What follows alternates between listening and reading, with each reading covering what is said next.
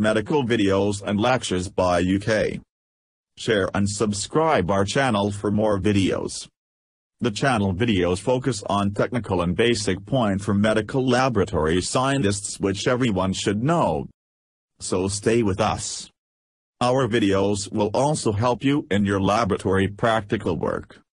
So we are beginning with a series of questions in every video. Question number 1. What is the difference between specimen and sample? Comment your answer if you wanna add details. Specimen is a part of sample that we have separated from a sample and used for laboratory tests.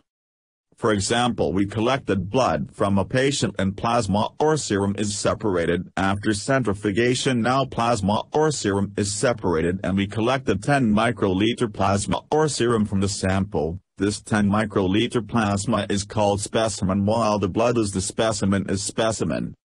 I hope it is very easy to get. Subscribe and share our videos. Thanks for watching medical videos and lectures by